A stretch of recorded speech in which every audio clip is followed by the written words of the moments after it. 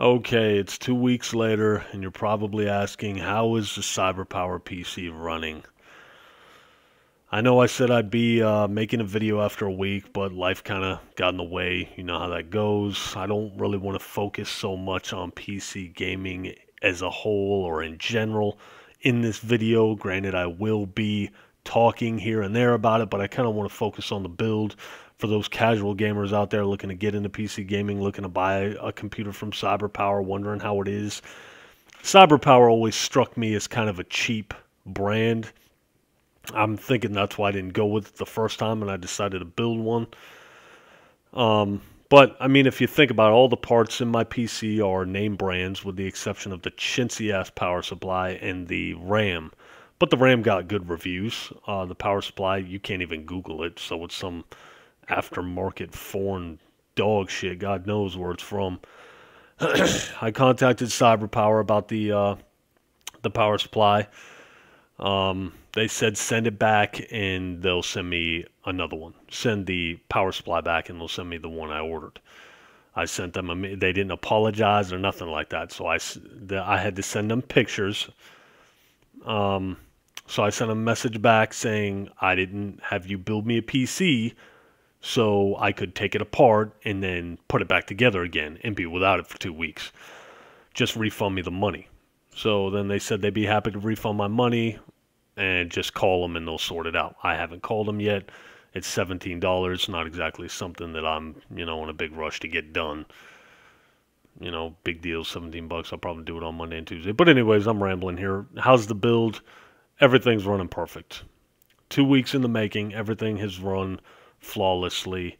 I've had software issues, but that's in no way Cyberpower's fault. The hardware is held up real nice. I've downloaded MSI Afterburner that monitors your GPU temps. I downloaded Core Temp that monitors your processor's temperature. Everything has stayed real good. My GPU stays between 50 and 60 degrees. My processor is even cooler at like 30 to 40 degrees. I've played gaming sessions with Black Bond up to about 3 hours at a time. I don't think I played with Bond for 3 hours. I think it was more like 2. But I've played for 3 hour sessions late at night, and the fans never get high. Everything stays whisper quiet. So far, the first 2 weeks, that's the answer to your question. I've been real pleased with this build. I'm pretty impressed with Cyberpower. I haven't done anything to the PC. I didn't tighten any screws. I didn't go in and do anything. All you saw was my dad move the aftermarket cooler fan that came with the processor, and you saw that in the video. Other than that, I haven't touched this thing. Everything runs perfectly. So as of right now, I'm happy with the build. So if that's all you were wanting to know, you can go ahead and click off the video. I'm going to go into some software issues that I've had. Again, this has nothing to do with the build. This is just the software issues for anybody that's curious. What you're looking at here is Max Payne 3. I'm sure you already freaking know that, moron. And this game looks... I can't even believe how good this game looks on PC. You're probably looking on YouTube going, it looks decent at best. Yeah, you're right. There's a thing, it's called NVIDIA GeForce Experience. It comes with the NVIDIA cards. My dad has a 560 Ti and he can't download the GeForce Experience. So it's a certain card and up. My card comes with it. It's got shadow play and it records gameplay. And the gameplay, when I click on the video of the actual recorded clip, it looks phenomenal. It almost looks as good as the game.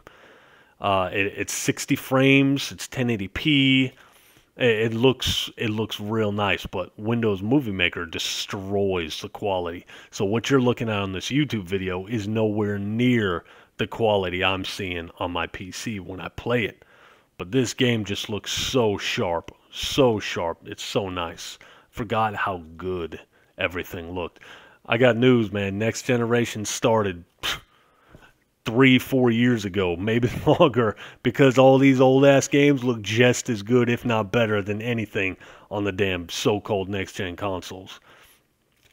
But that aside, I've had Shadowplay crash my games twice. It runs smooth for the most part, but it has crashed some games. I had to restart the game, no big deal. I tried to play Mafia 2. There were some problems with the PhysX installation. I already had the update for PhysX. I had to go in my programs, click on repair, then it ran. Core temp crashed my computer twice. I don't know why. I uninstalled that. Haven't had a problem since. Just little bullshit issues. My biggest gripe, my biggest complaint is games for Windows Live. I got some games on Origin. I got some games on Steam that are ran by games for Windows Live, and what a shit service, because these games either A, won't play, or B, I can't save my game data, or I can't save my games. So what's even the point? It won't let me sign in. I can go to the website and sign in, but the actual app that runs the game, I can't sign in. So it's pretty much I got bricked games. It's not really that big of a deal because the games that I do got that are ran by Games for Windows Live aren't really that great to begin with. So it's really whatever. But that's my biggest complaint, and that's pretty much it. It's been real small issues, and these past 2 weeks I've had more fun playing on this PC than I think I've had in the entire time playing these next generation consoles. And I do want to say for the record, I said there were no must-owns for the next gen consoles. I do think Forza 5 and Forza Horizon 2 are must-owns. So those games are pretty damn spectacular. But short of that on PS4 and the Xbox One, there's really nothing. If you got an Xbox One, I'd pick up Sunset Overdrive because it's different and it's fun. But short of that, somebody said, why would you play these old-ass games? You got a PC, a brand new PC. Why are you playing these old... I got news for you. When you play Battlefield 3 at 1080p, 100 frames, it plays so smooth and looks so damn good. You can't even compare it to the 360 version. It's not even comparable. But that's another video for another time, another place. Oh, and by the way, these little maps have 64 players, Team Deathmatch. It's